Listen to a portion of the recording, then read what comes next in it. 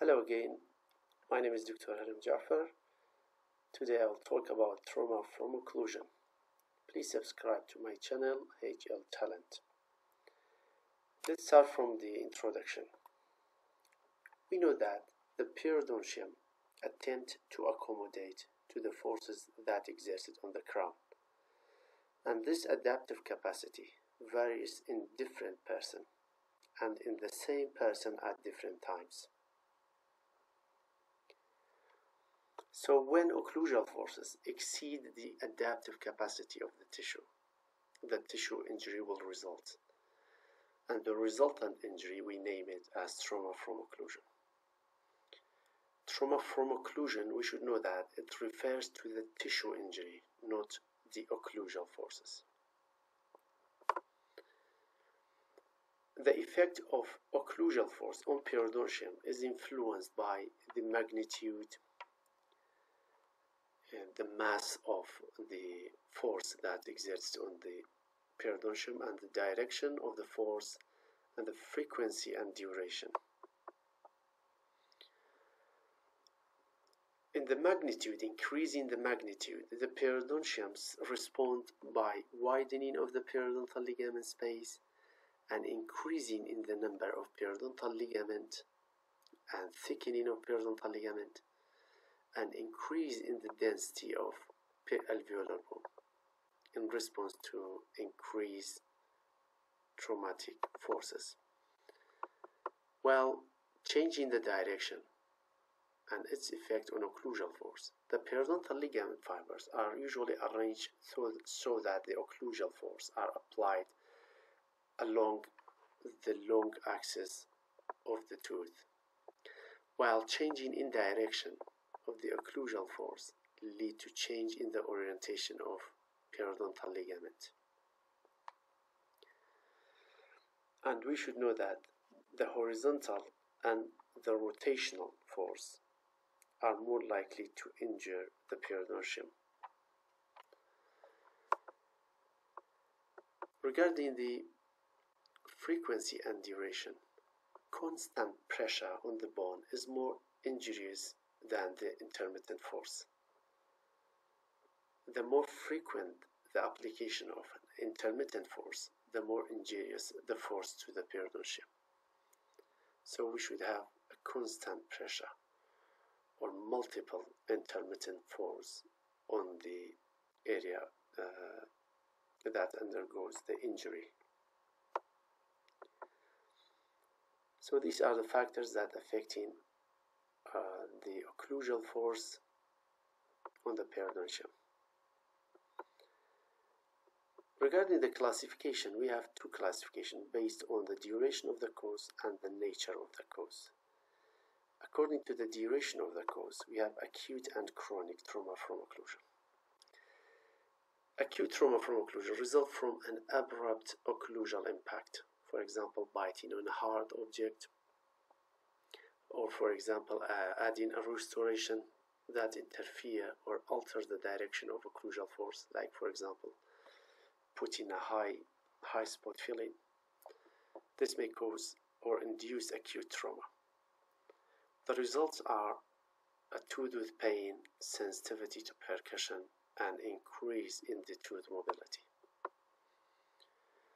If the force is reduced by a shift in the position of the tooth or by wearing away or correction of the restoration, the injury may heal and the symptoms may subside. Otherwise, periodontal injury may worsen and develop into necrosis or may accompanied by periodontal abscess formation. Or you may see it as a symptom-free chronic condition. The acute trauma have the power to produce a cemental tear. While in case of trauma from occlusion, any chronic disease or chronic conditions need time. It's the most common one and it's of greater clinical significance. It often develops from gradual change in occlusion produced by tooth wear, drifting movement, like you see it here, tooth wear and drifting, and extrusion of the teeth, combined with parafunctional habits like bruxism and clenching. So this will affect the fate of the teeth. Any occlusion that produces periodontal injury is traumatic, while we may have a wrong idea regarding, for example, malocclusion. Malocclusion is not necessary to produce a trauma. It's not the matter of the position of the teeth. It's the matter of a high impact or a wrong direction or an intermittent, continuous or intermittent, multiple intermittent or continuous application of forces. Periodontal injury may occur when the occlusion appears normal. The dentition may be anatomically and aesthetically acceptable, but functionally injurious. So, don't judge by the appearance. Sometimes you find teeth are in a good occlusion and have a good aesthetic, but you find there's an injury to the tissue because of a high spot filling, for example, or because of a wrong direction of force in a place that's continuously and chronically affecting the tissue and making an injury. Traumatic occlusal relationships are referred to such a term as occlusal disharmony, functional occlusal disharmony, or functional imbalance, or occlusal dystrophy. These terms refers to occlusion's effect on the periodontium, not the position of the teeth, as we said, because trauma from occlusion refers to the tissue injury rather than occlusion.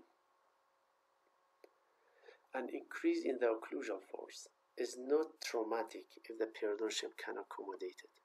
If you have a good bone, if you have a good periodontal ligament, you have no rupture in periodontal ligaments, you have no periodontitis, you have a good cementum covering the root surface, even with the change in the forces or in the direction of the forces, you may find that the body will accommodate to it.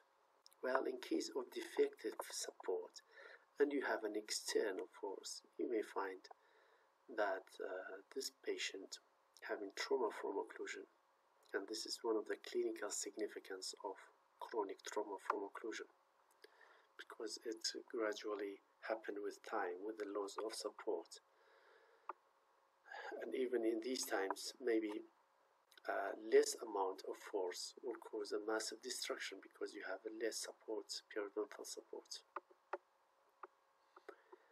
In case of primary trauma from occlusion, when trauma from occlusion is the result of alteration in occlusal forces, the alteration of occlusal forces meaning primary trauma from occlusion.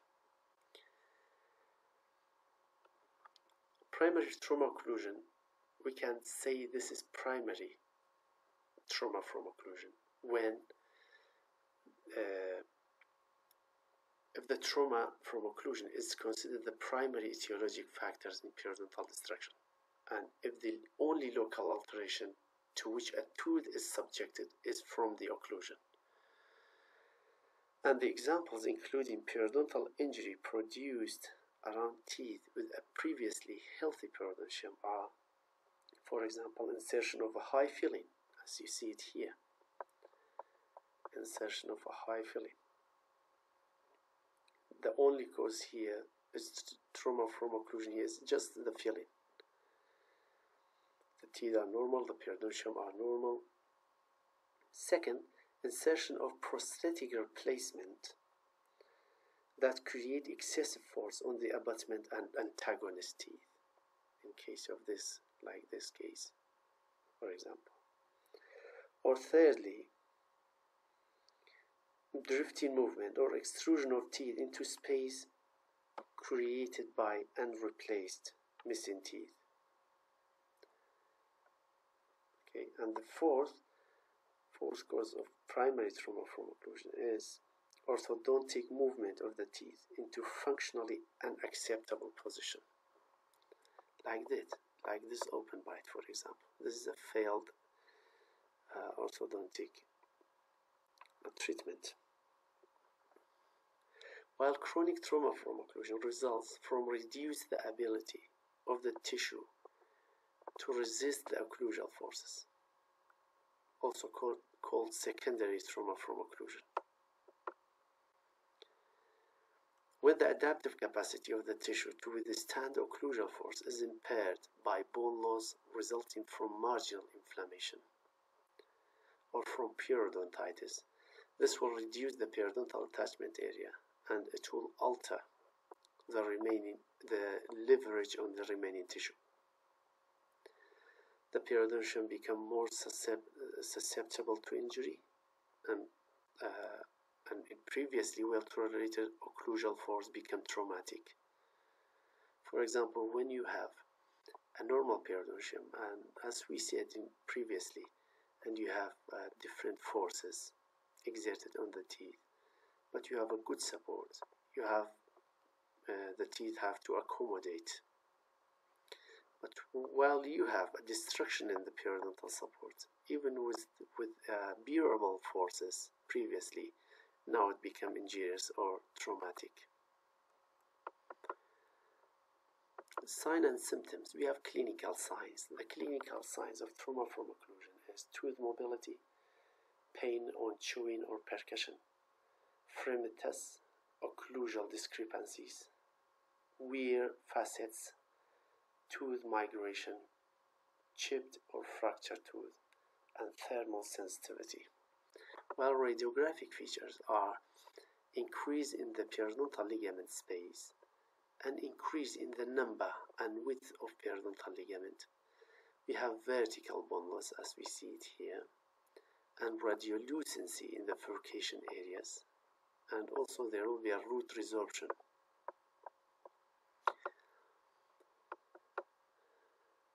Stages of tissue response to increase occlusal force. We have 4 stages.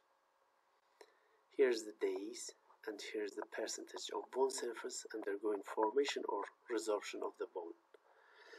For example, in the normal case, we have a state of balance between bone resorption and bone formation. We have homeostatic phase, in which there's a continuous remodeling, bone resorption, then bone formation. While in case of bone injury, you can see it here, for example, there is more bone resorption than formation, and it will reach its peak in a lesser time than the repair. Almost always, destruction takes lesser time than repair in everything, even in a building. For example, you build a house by 6 months, and you can destruct that house within 1 day. So, in the repair phase, you have more bone formation than bone destruction. While in adaptation, it is just like the normal one. We reach to the state of equilibrium between bone resorption and bone formation. We said that if we have a good support, even with the presence of excessive occlusal force, the periodontium will try with the tooth to accommodate, to adapt to that force, and this will make it as stable as normal one. Some of the other topics that are related, I'd like to share it with you, is the effect of insufficient occlusal forces. We know that insufficient occlusal force may also be injurious to supporting periodontal tissue, because insufficient stimulation causes thinning of the periodontal ligament, atrophy of the fibers, osteoporosis of the alveolar bone, and reduction in the bone heights. Because hypofunction can result from an open-bite relationship, an absence of the functional antagonist, and unilateral chewing habits. So, these conditions should be corrected. The missing teeth should be replaced, and the open bite should be corrected orthodontically. because any of these will cause hypofunction, and hypofunction will affect the fibers of the periodontal ligament and also the quality of the bone, of the alveolar bone. The second significant is the reversibility of the traumatic lesion. We know that the trauma from occlusion is reversible, and after removing the injurious force, the symptoms should subside and the condition will repair and it will return to normal. But this is when there is no persistent inflammation. The presence of inflammation in the periodontium as a result of plaque accumulation may impair the reversibility of traumatic lesion, because there will be a continuous destruction in the periodontium. That's how it will lead to more destruction, and it will affect the reversibility of the trauma from occlusion. Regarding the effect of excessive occlusal force on dental pulp, there is no such a data that ensure us about the effect of excessive occlusal force on the dental pulp. But some clinicians report that the disappearance of pulpal symptom after correction of excessive occlusal force. The last topic is the influence of trauma from occlusion on progression of the marginal periodontitis. The accumulation of bacterial plaque that initiate gingivitis and result in periodontal pocket formation affects the marginal gingiva. But trauma from occlusion occurs in supporting tissue and doesn't affect the gingiva. The marginal gingiva is unaffected by trauma from occlusion because of the high blood supply, which is sufficient to maintain that kind of force, even when the vessels of periodontal ligaments are obliterated by excessive occlusal force. It's highly vascular area. While when inflammation extends from gingiva to the supporting periodontal tissue, that's say when it affects the attachment apparatus and the gingivitis become periodontitis. The condition will reach to a zone which a Glickman, which is a scientist, named that zone as a co-destructive zone, in which make the tooth and the periodontium more susceptible for destruction than previous one. So when trauma from occlusion is eliminated, a substantial reveal of a reversal of bone loss occur, except in the presence of periodontitis, because the presence of inflammation will inhibit the process of regeneration. And it's important to eliminate the marginal inflammatory component in a case of trauma from occlusion, because the presence of inflammation affects the regeneration even after removal of traumatizing contacts. So, in the absence of inflammation, the response of trauma from occlusion is limited to adaptation. If there is no inflammation, no periodontitis, so the tooth is relieved and it should adapt to the external forces. However, in the presence of inflammation, the change in the shape of alveolar crest may be conducive to angular bone loss, and existing pockets may become infrabony or intrabony pockets. So the resolution of the inflammation is the key feature in minimizing the effects of external occlusal forces. And this is the end of this topic. I hope you like it, and thank you for your listening. Join me in my channel HL Talent.